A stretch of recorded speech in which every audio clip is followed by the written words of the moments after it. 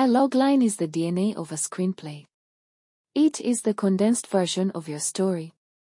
It acts as a compass and helps a screenwriter to keep track of the direction of the story and all the various story elements. There are different ways to write a logline, but a simple way is to include the main character or protagonist, what the main character wants or the goal, and who or what is standing in the way of what the main character wants, that is, the antagonist or antagonistic force. I condensed and compiled various scriptwriting advice into a tool called the 4Fs. The 4Fs help you to know what the protagonist needs or wants, why the protagonist needs or wants that thing, how the protagonist will get that thing. The protagonist is the hero in your story. What does the hero in your story want? Why does the hero in your story want that thing? How will the hero in your story get that thing?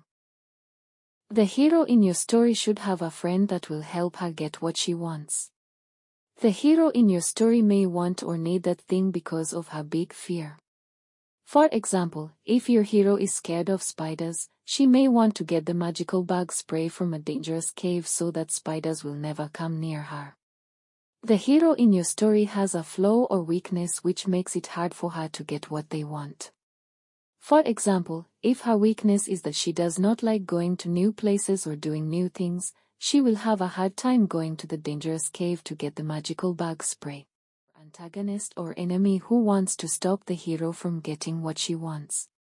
For example, there could be a big monster guarding the entrance of the cave so that no one can enter the cave. A brief overview of the 3-act structure. Act Moja, Introduction. Introduce the protagonist, hero, antagonist, foe, the goal, what the protagonist wants, the protagonist's fear, and the protagonist's friend or ally. Introduce the setting or place that your story is taking place in. Is the story taking place on the moon? In the village? In the city? In an alien planet? In a school? Introduce the 3 types of conflicts in the story. Man vs. man, which people does the protagonist not get along with? Man vs. environment, what is around the protagonist that makes his or her life difficult? Man vs. self, what does the protagonist not like about herself? Inciting incident. This is the event that takes the protagonist from her normal world and normal life. It is the event that makes the protagonist want to pursue the goal. It is a call to adventure. Refusal of the call. Even though the protagonist may want to pursue the goal, she may still hesitate and try to go back to her normal world and normal life. However, by the end of Act 1, which is usually 15 to 20 pages, the protagonist should be fully committed to pursuing the goal. Act Mbili, Body. This is where the protagonist must deal with the problems and obstacles that the antagonist or foe puts in her way. Make it very, very hard for the protagonist to get the goal. Let the antagonist put small problems or obstacles in the way of the protagonist, then slowly put bigger and bigger problems as the protagonist solves them.